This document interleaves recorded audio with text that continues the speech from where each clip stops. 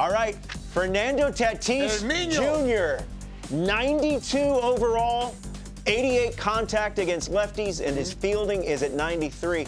I think fielding is the most interesting, Miro, because this is a guy that last year played right field full time for the first time and looked very good doing it. Platinum glove, first year. I mean, what are we doing here? It should be a 95 or above, let's be honest. You know what I mean? The guy still has, the bat works, the fielding is incredible. Guy's a superstar, man.